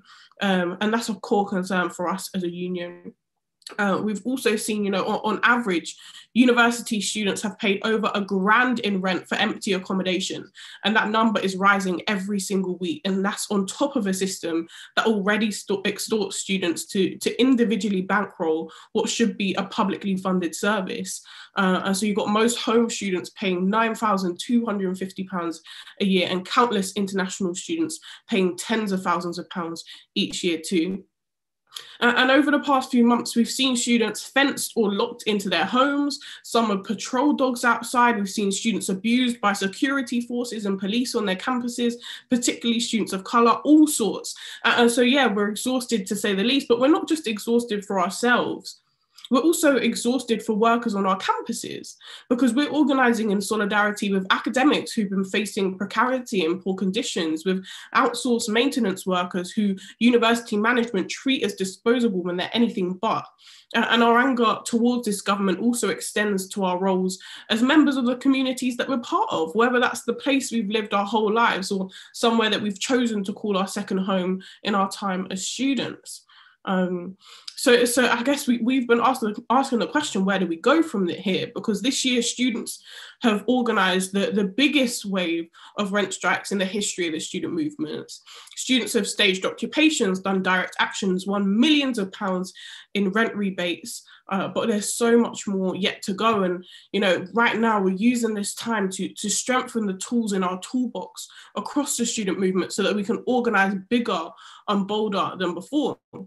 And right now at NUS, We're really, really happy to be working alongside the World Transformed and the Red Square movement, which is made up of the likes of the Rent Strike movement and Liberate the University and other such student-led grassroots organisations to build an organising school that we're doing this weekend. And I guess I'm sharing this because I think it's so important that we harness the energy right now. When it comes to the student movement, that's the energy coming from the rent strikes and the anti-fees campaigns, but I'm also hearing from so many others who have been organising through the pandemic that this has sparked stuff in a lot of people. It's about recognising it. A lot of these problems that we're facing, they're not caused by the pandemic, they're not caused by a virus. They are problems that were sewn into the fabric of our society, some of which have been sewn into the fabric long before I was even born. And so, you know, this is about organising to win, yes, and now, but also into the future. And so for us at NUS, for students, that looks like winning economic justice. We want to see direct payments to students. Some people don't know, but students can't access benefits for the most part. They can't access the usual routes of support, which, you know, even though they've been completely decimated under Tory austerity, are necessary for so many people. And students don't have these options, and the government thinks that's okay because they all went straight from their fancy schools to their fancy unis to their fancy jobs, and they don't have a clue what it's like for the student parents and carers, the care leavers and estranged students and all the other students who are at the brink financially, who desperately need and deserve that support. And they also tried to frame it as impossible. But, you know, we've seen in Northern Ireland that every student received a £500 direct payment towards, you know, the disruption that they faced. Where here, you know, we've seen some hardship funding that would actually equate to a few quid per student. So there's massive disparities for students right now. And so we're fighting for equity and getting those direct payments and securing economic justice for all. But it also doesn't end there, because we need to see the return of maintenance grants in line with a living student wage. The fact that, you know, students who don't come from money, students who don't have support coming from elsewhere need to work alongside study, that is baked into the student finance system. The assumption that people will work, sometimes multiple jobs alongside studying, is baked into that system. We know that half of students spend 3/4 of their student loan on housing in a normal year, much less in a pandemic year where, you know, the jobs people would do in hospitality and leisure and retail have dried up or are, you know, struggling to get them or keep them. And 9% of students have had to access food banks. I come back to that figure a lot because I think it's really damning that, you know, a student finance system that is supposed to enable people to be able to afford to access education have left so many people struggling. And this is something that there's a structural issue here, right? Like year on year, students are talking about financial struggles as a core reason for poor mental health. Like all of these things are interlinked. And so we're also saying, on top of demanding of government that we get direct payments, we're also talking here about needing to change a system that is broken. And that, I guess, speaks to the last, but definitely not least part of things that we're demanding of government, which is needing a fully funded, lifelong, accessible education system. Because when universities are run like businesses rather than public services, and when students are treated like consumers rather than learners, the only people who win are university management and Tory government. They get to shirk responsibility for the fact that student nurses who have graduated early to support the NHS through this pandemic have had to saddle themselves with debt in order to do so. They get to shirk responsibility for all of the mess that's been created this year because it's not up to them. But it is up to them. We know that it's up to them. And with your solidarity, with your support, we will win direct payments, we will win student grants, and we will win fully funded education. And we also want to stand in solidarity with you folks. Honestly, it's been so energizing to me listening to the energy across, you know, various movements and where we're all going. And for us, I do hope you'll sign our petition and share it and support the work and so on. And I'll drop some links in the chat afterwards, but please, I want to know how students can also pour into your movements of support and stand in solidarity with you folks really tangibly, because you know, that's how we win. That's how we win. And I'm really excited that we're building spaces like this, having conversations like this, where we're connecting our struggles, building that solidarity, building that unity, and long may it continue. So thank you again for having me. And I'll have. Thank you so much, Larissa, and for your continued support and everything you're doing for students right across the country. To complete our lineup from the education unions, we're very pleased to hear from Jerry Sherrard, who's the head of the Equality and Policy is the head of equality and policy at the UCU. Lecturers and academics have seen job losses, change in terms and unsafe working conditions being posed throughout the pandemic. And Jenny's going to tell us a little bit about the UCU's campaigns and priorities. Jenny. Great, thank you so much, Belle. And it's fantastic to be here this evening. Thank you for inviting me on this really important topic, and thanks to all the speakers so far for their excellent and really energising contributions. As we seek to deal with the short and the long-term impacts of the pandemic, it's absolutely vital that we keep at the front of our minds the fact that the pandemic has had a deeply disproportionate impact on certain groups and communities. At UCU, we have been clear from the outset that the priority for decision-making has to be the health and safety of staff and students in post-16 education, as well as the local communities where they're situated. Suppressing the virus is absolutely critical, not just to protect people from COVID itself, but also from the real mental health implications of the endless cycling in and out of lockdown that we have seen as a result of this government's disastrous policies.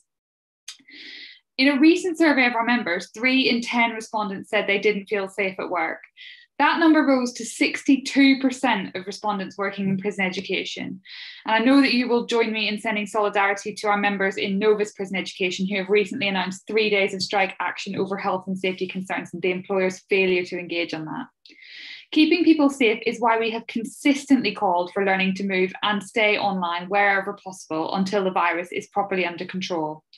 And it's also why UCU launched a judicial review in October to challenge the government's decision to ignore sage advice and encourage students to return to campuses. Because we know that sadly the government's decision was not motivated by the best interests of students or staff, but because the government didn't want to get behind the university sector and underwrite lost income from students. It's a real privilege to follow on from Larissa, who's a really inspiring speaker, and it's been our union's privilege to stand in solidarity with students fighting for economic justice, as she's outlined. Because COVID has really only emphasised the degree to which the marketised model in post-16 education is driving bad and often dangerous decisions. Decisions for which students and staff are paying the price, whether through risks to physical and mental health and safety, attacks on paying conditions, or through cuts to jobs. Jobs like those at the University of Leicester, where UC members have just voted to take strike action over plans to make 145 staff redundant. Again, I know you'll want to send me and join me in sending solidarity to all the staff in that branch. Of course, as many speakers this evening, including Elaine, Andy and Wayman, have articulated in alarming detail, we know that the marginalised communities are at the sharp end of the government's decisions and their impact, both in society and in the workplace. So it's little surprise that our recent survey found staff who were Black, disabled, LGBT+, migrant and women were all more likely to report feeling a lot more stress since the pandemic began. That the survey found that increased workload is associated with the shift to online learning in post-16 education is having a disproportionately negative impact on the mental health of staff in these groups. So as we think about how we move forward from the pandemic, we need to be putting equality at the heart of our fight. As others have said, we need to loudly and robustly reject the government's attempt to downplay these unequal impacts and pretend, in the face of overwhelming evidence, that structural equality simply doesn't exist. We need to ensure that all of our organising activity in our union branches and in our communities centres the experiences of those who have been hardest hit and presses for greater accountability from employers and the government. We need to be making the case for investment in things that will make a real change for those who have borne the brunt of the pandemic. So we need to be campaigning to stamp out job insecurity. We know that those in precarious contracts are having to navigate this pandemic in an increased state of anxiety because their jobs simply aren't secure, and that's a really widespread issue within our sectors. We need to be investing in accessible lifelong learning opportunities, even at a time when lifelong learning should be a real priority of investment. We're seeing the government threatening to withdraw and claw back funding from the sector for non-delivery, even though it's the government's own policies that has meant that some delivery of further education is not possible as it normally would be. And finally, we need to make the case for lifting up the lowest paid across our society.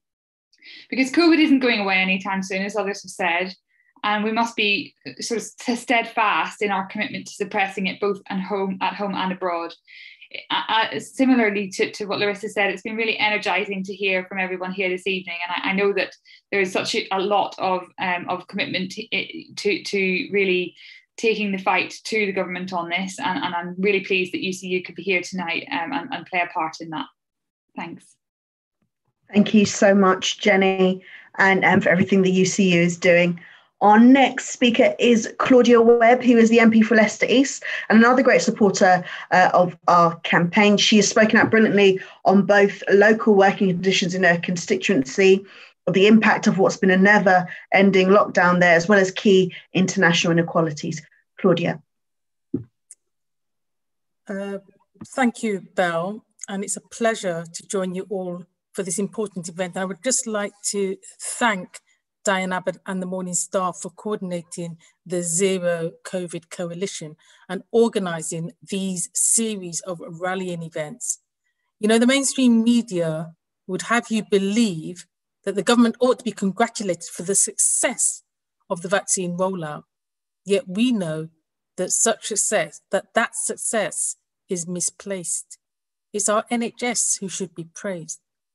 It's absolutely important that we do not forget the staggering incompetence which has defined the government's response to the pandemic. We saw how the government prioritised the economy from the initial herd immunity strategy, the Eat Out to Help Out scheme, and the rush to allow people into high streets to do their Christmas shopping. We now have the highest number of excess deaths in Europe, one of the worst death rates in the world, and are also facing our worst recession for over 300 years. So you see, at every stage of this crisis, the government has dithered and delayed before taking common sense actions, which were then far too late. Tragically, this cost an unimaginable number of lives over the last year. And yet the government's litany of failures just continue. In Leicester, we have been under lockdown or enhanced restrictions longer than any other area in the UK. I mean, we literally have not been allowed to hug our loved ones since March 2020. We know that the virus has disproportionately affected Black communities. African, Asian and minority ethnic communities have been left at greater risk of COVID-19. With people more likely to live in cramped and multi-generational housing in areas of deep inequality and poverty and who hold public-facing jobs, the virus has also exposed the deep class inequalities. Workers in Leicester's garment industry are, to this day, still being paid far less than the minimum wage, are working in conditions which are not COVID safe, are on 0-hour contracts, and are working long hours, which are putting them at greater exposure to the virus, whilst billionaire brands simply profit from this exploitation of the working class. Yet we are still here. We are still here in Leicester, in the top 10 cities of stubbornly high infection rates. The disproportionate suffering of areas like Leicester is a damning indictment of the government's failure to prioritise public health and implement a zero COVID strategy to suppress the virus. The recent budget was an opportunity to ensure that the government does not make the same mistakes again, yet instead it barely covered over the cracks created by their catastrophic handling of the pandemic. The government are governing in the interest of billionaires and the corporate elite, whilst they prioritise NHS handout contracts worth millions to their friends and donors. They fail to ensure that the basic statutory sick pay is increased to a living wage and made available to all workers. The government should have made it simple. If you get contacted by Test and Trace, you must be provided with the material means to isolate. It was estimated at the peak of the virus, at least 20,000 people a day were not complying fully with isolation orders, allowing the virus to spread. And why? Because they couldn't afford to do so. This is not due to moral failures on behalf of the public, but because it's impossible for people on poverty pay to comply with guidance on self-isolation and social distancing. They failed to ensure this for working class people in Leicester and across the UK. They were happy to squander billions to enrich private companies, but flinch at ensuring that people were not faced with a choice between destitution or infection.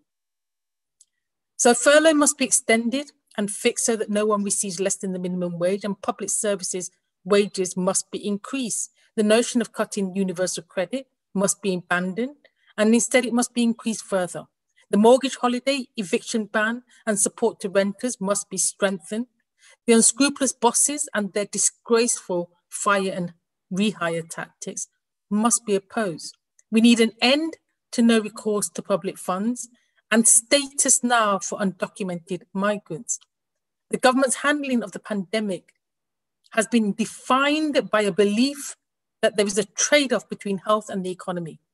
It's clear which side they are on, as they have consistently prioritised private profit over public health. Yet this is a false dichotomy. Across the world, countries that have pursued a zero COVID strategy are returning to normality with all the economic benefits that brings. So we must continue to campaign hard to ensure the government follows the best examples set by countries across the world and adopt a zero COVID strategy. This is the only way to prioritise the protection of everyone in the UK, and especially those who the virus has disproportionately affected. Far from the Prime Minister's insulting comments that we must thank greed and capitalism, the undoubted success of the vaccine rollout is a credit to our NHS, which is a gleaming beacon of human and socialist achievement. Yet despite this, the government risks once again wasting the sacrifices of the British people during this latest lockdown. Ours is also a global struggle. The UK has 3 times the vaccine needed for its entire population. Yet countries like Africa, on the current projections, because of vaccine nationalism, are not expected to be vaccinated until 2023. So we on the left must continue to fight for a society which is built around people's needs, health and well-being. Thank you. Solidarity. Thank you very much, Claudia. Thank you. We are running a little bit over time, but we are nearly there. Our next speaker is Kat Hobbs from We Own It, which campaigns about privatisation of public services. Kat. Thank you, Belle. Thanks for inviting me. It's brilliant to be part of this evening. This government's ideological commitment to privatisation and outsourcing and to cronyism, really, and corruption is costing people's lives and sanity in this pandemic. We've talked tonight about the impact and how insecure workers, disabled people, students, people in care homes, Black, Asian and ethnic minority groups have all been hit hardest. And we've talked about the outrageous death toll of 150,000 people. Every one of these people is an individual. It could be a mother or father, grandmother or grandfather, brother or sister, friend or neighbour. And our government has let down these people and our NHS again and again. And it's the decision that it's made to outsource and privatise again and again that has cost lives. I want to highlight a couple of examples. Firstly, it failed to protect people with PPE.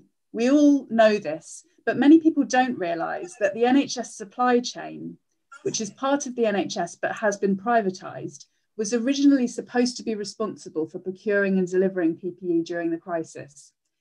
It has been privatised, so that means that companies like DHL, Unipart and Deloitte are installed within the NHS, making decisions about how to procure and deliver PPE, and they're in charge of billions of pounds worth of NHS money. This started back in 2006 when NHS logistics was outsourced. And in 2017, a new model was introduced which promised savings through outsourcing. What it's meant in practice is a chaotic mishmash of private contractors, all with a different role to play. 11 different outsourced procurement contracts and 4 levels of profit taking between the equipment, the PPE equipment being made and it arriving at the hospital or care home where it's needed. And what this meant was that when push came to shove, the NHS supply chain ended up rationing supplies of PPE. The government told NHS trusts that they weren't allowed to buy their own PPE, and contracts with private companies were protected instead of just responding to demand. So the national stockpile of PPE and the system that we needed wasn't there for us. And instead, as we know, the government set up new contracts with private companies, including a high priority lane for PPE leads. So if you knew a government official, minister, MP or peer, then you would be 10 times more likely to win a contract, the National Audit Office found. Did this work? No, it didn't. It meant that we had lots of different private companies involved, getting contracts because they happen to know someone in power. And for example, the government spent more than £150 million of our public money on 50 million face masks from Ianda Capital that couldn't be used because they didn't meet NHS safety standards. It was a total mess. And what all of this meant in practice is that NHS staff, patients, care staff and care home residents weren't protected the way they should have been, and that led directly to deaths. Secondly, as we've talked about a bit this evening, test and trace has been privatised. While we've seen with the vaccine delivery what our public NHS can deliver, the government decided to use its emergency tendering powers to bring in a whole range of private companies to deliver test and trace instead of relying on the NHS and local public health teams. As we've seen, it's wasted £37 billion on a test and trace programme that has totally failed to deliver. And we know that this programme wasn't just about delivering test and trace, because Serco's CEO, Rupert Soames, was on the record as wanting to use this contract to cement the position of the private sector. And we also know that Junior Health Minister Edward Arger previously worked at Serco, which is just unbelievable to me. This money should have gone to local public health teams and our NHS. The Public Accounts Committee has found that we've wasted billions for no measurable difference, and they've said that British taxpayers have been treated by the government like an ATM machine. PPE and test and trace are the most shocking examples, I think, or are two very shocking examples of what's gone wrong. But the bigger context is that we've had years of privatisation and years of austerity, which has left our NHS fighting this crisis with one hand behind its back. We know that 3 out of 4 of us want the NHS to be reinstated as a fully public service after the pandemic. People want the NHS to expand and to be able to deal with the backlog resulting from COVID. Instead, we've got a government that has failed to give NHS staff the pay rise they deserve, and it's forcing the sell-off of NHS land instead of expanding capacity.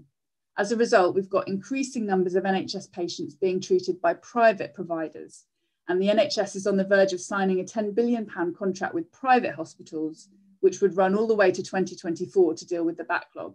This is entirely the wrong approach. But as Chomsky said, that's the standard technique of privatisation. Defund, make sure things don't work, people get angry, then you hand it over to private capital.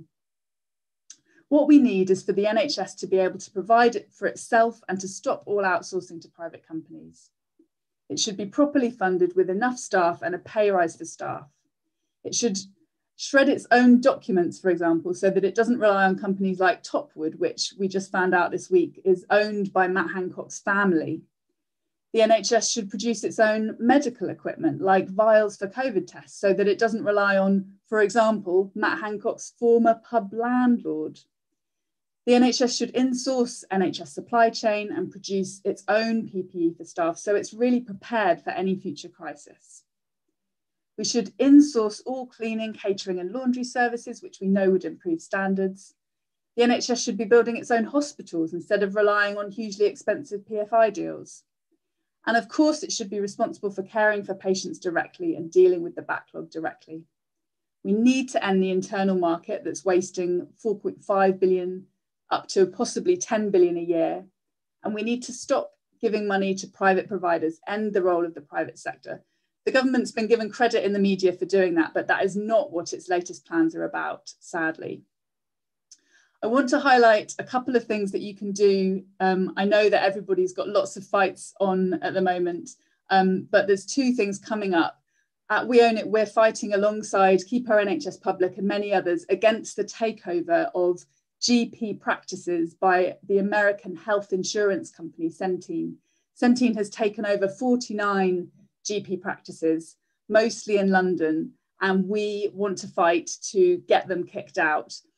As of this week, 67 MPs have now publicly opposed the takeover, which is brilliant. And we're having a day of action on Thursday, and I will share the link in the chat. It would be amazing if people on this call can join us. It's a very simple action that you can take to show that you don't want Centene at your GP practice. But We Own It, we're also fighting for local public health teams to be getting the powers and the money they need to deliver test, track, trace and isolate instead of Serco and Co. And again, we've got another day of action next Tuesday, the 27th, against Serco. And we really need as many people as possible to get involved. So I really hope you can join us for one or both of those days of action. I'll share the links in the chat. It will be wonderful to have your support. And thank you again for this brilliant initiative. It's great to be part of it. Our NHS belongs to all of us, and now is the time to defend it. Thank you very much, Kat. Now, our final speaker this evening is Zita Holborn, and she's representing as the chair of the Artists Union. And Zita also tells us in her capacity as the National Vice President of the PCS Union that she's raised awareness of the Zero COVID Coalition in the union. And there's actually an NEC motion, which includes working with the Zero COVID Coalition going to the national conference in June, which is fantastic. Zita. Thanks very much, Belle, and greetings, everybody. Artists Union England is the union for visual artists. The majority of our members are self-employed. The government measures that were put in place for self-employed people didn't include the majority of our members. Most of our members are socially engaged artists who work in the communities with vulnerable people, promoting equality, promoting our rights through the arts. And because they're very low paid and they don't get regular work in the arts, they have another job that they do part-time. And because of that, they fell between the gaps when it came to government measures. And also for those who are newly self-employed, they didn't meet the criteria that the government set. And for most of our members, and not just our members, workers across the arts and culture sector, they found that their work was cancelled suddenly and immediately, and with no likelihood in the foreseeable future of seeing it return. So that was the end of any work that they had lined up. A lot of artists have studios which they rent and they pay rent for, and they have rogue landlords who don't treat them well, not proper health and safety adequate at all. And yet they still had to pay for those studios, even though they haven't been able to access them because we've been in lockdowns and it hasn't been safe for people to gather. That means they can't create art, they can't create work to generate income, yet they're stuck with this cost of paying for studio as well as whatever mortgage or rent they have for the home they live in. And there's a disproportionate impact on women and Black and Asian people working in the arts. The majority of our members are women, And we've seen a 44% drop of Black women, Black and Asian women working in arts and entertainment during this pandemic. 70% of those who worked for an employer who are working in arts and culture were furloughed. So that's a drop in their income, and meaning that has a knock-on impact on their family and their ability to live and to survive. And in addition to that, a lot of Black, migrant and women workers in the culture sector are working in on the front line in facility management roles. So in my other union, PCS, we represent workers in museums and galleries, and they will be working in the shops in the museums and galleries. They are the cleaners, they are the security guards. They were already low paid and working in 2-tier or even 3-tier work forces where they were outsourced, precarious and on low pay and fighting even for a living wage.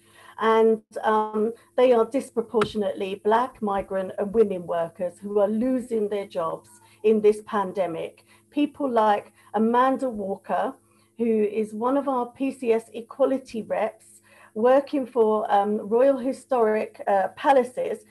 Amanda made history in 2017 as the first Black woman warden at the Tower of London. And her employer, Hampton Court Palace, have targeted her for redundancy. And this came after they accused her of setting the wrong tone in communications she sent them around equality. And she worked tirelessly and fought for equality, race equality and all equality, and to tackle harassment and bullying in the workplace. So we call on all of you, please, to sign the petition on 38 Degrees, reinstate Amanda Walker. And the past for arts and culture workers wasn't brilliant. It was pretty bad because of all the things that I've already just set out. Workers in the arts are not even treated like workers. They are, and I'm finishing, Chair, they are treated like they can live off thin air and they should create work and art out of the love of it. So at our AUE AGM a few weeks ago, we agreed a culture strategy for recovery, but actually we need to work internationally because arts and culture workers work across borders. And this is my final point, Belle. And so I'm really proud to have worked on and produced a cultural recovery strategy, an international one for Public Services International, which is a global union federation. And this really impacts on us in terms of working across borders, because Brexit has impacted on the ability for arts workers to come in and for us to go out. And we depend on being able to tour, to gig, to have exhibitions globally. And in our manifesto, we've rejected the commodification of culture. We've called for dignified working conditions, for cultural democracy, for an end to precarious work, for equal pay, for no policing of borders, for decolonisation and an end to discrimination, and a focus on young people for recruitment and retention and for the future. And my final point is that art is for everybody. It impacts economically on the ability to access the arts, not just work in the arts, because we're facing an economic crisis, not just a pandemic. And so it's crucial for healing, for equality, for justice and recovery that arts are able to thrive and survive. And we need zero COVID, we need zero discrimination, and we need arts and humanity to be taken together. Thank you, Belle. Thank you very much, Zita. Thank you to all of our speakers this evening. And of course, thank you to those of you that have joined us on Zoom and on various other platforms. It's so important that we look beyond the pandemic and we look at ways in which that we can improve the lives of the people who have been the most impacted at this particular time. And we shouldn't let that inequality continue in the future. So thank you for everybody that's contributed today and everybody that's listened. Please do take a quick scroll through the chat and have a look at all of the links that have been put through about the various campaigns. There are many different things that are going on, and we need to do as much as possible to support them all. Thank you for your time this evening, and have a good night.